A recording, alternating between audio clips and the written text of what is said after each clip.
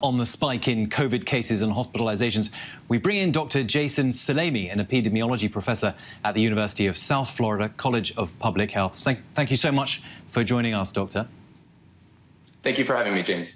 Now, let's start with the severity of the Omicron variant. If you're fully vaccinated and boosted, symptoms might be relatively mild, but we've heard this so many times from people who are yet to get vaccinated or don't want to be vaccinated. They think Omicron is not that serious. You're a doctor. What's the truth? What about the unvaccinated? So we're absolutely going to continue to hear about vaccinated and even some boosted people who continue to get infected with Omicron. Because community spread is so high, we're also going to hear about unvaccinated people who don't end up in the hospital. They get infected and they have an asymptomatic or mildly symptomatic infection. But here's the important data on how well these vaccines are working to prevent severe illness. Let's say your risk of hospitalization is 1 in 10 for somebody who is not vaccinated. It would be 1 in 20, so it's half of that risk for somebody who's gotten, let's say, 2 doses of Pfizer, but is overdue for their booster. And it would be reduced to 1 in 100 for somebody that has also received the booster shot. So the vaccines are incredibly effective against hospitalization and other forms of severe illness. Now, we are hearing about Omicron's severity, and we're starting to learn from some animal models that it looks like the intrinsic severity of Omicron is just a little bit less. It's more likely to stay up in your upper respiratory tract, less likely to get down into your lungs and cause things like pneumonia.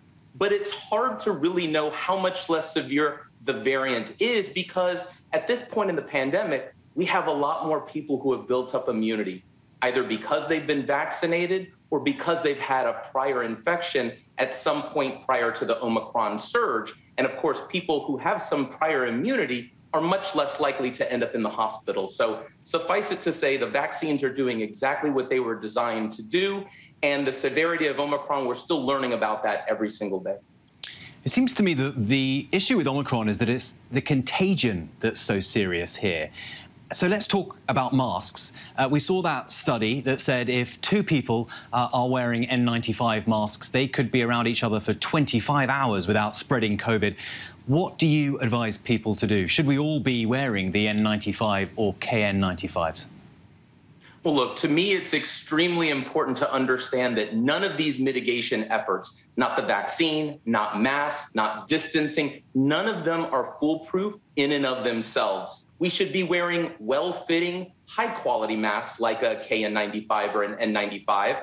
But, for example, when kids are in schools, we also need to worry about ventilation and filtration of the air.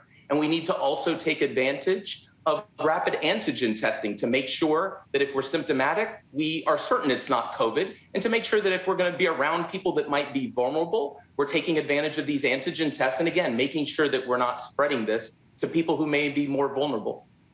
Yeah, you talk about children there. I think, we've seen it not just in the United States, but around the world. Children do seem to be in the firing line, particularly for Omicron. How is it affecting children? We've heard these reports around diabetes. That's one issue. Can you explain specifically where Omicron is hitting children?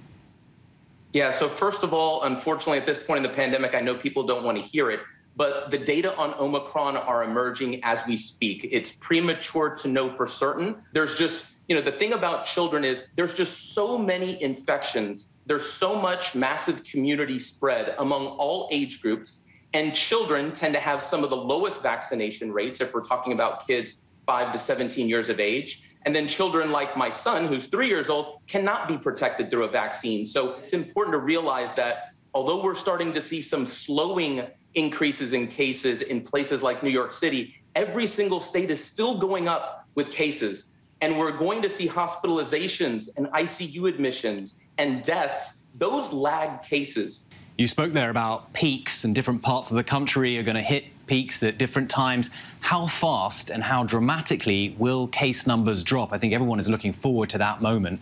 And what will that mean for hospitalizations and deaths? Yeah, absolutely. If you look at a country like South Africa, what you saw is a very, very rapid ascent and then a very rapid descent.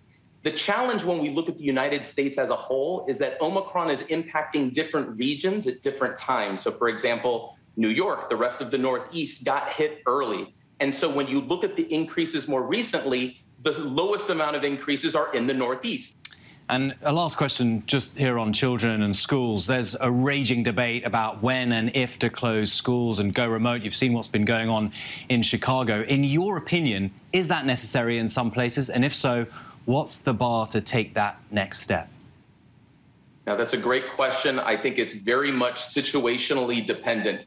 I think it depends on community spread, vaccination rates among staff, among students who can be vaccinated, the kind of mitigation efforts that we're putting in place in schools. And so, look, we all know that children deserve to be in school, but we deserve to also give them a safe environment to learn. Dr. Salemi, thank you so much for all your insights and stay safe. Thank you so much, James. Hi, everyone. George Stephanopoulos here. Thanks for checking out the ABC News YouTube channel. If you'd like to get more videos, show highlights, and watch live event coverage, click on the right over here to subscribe to our channel. And don't forget to download the ABC News app for breaking news alerts. Thanks for watching.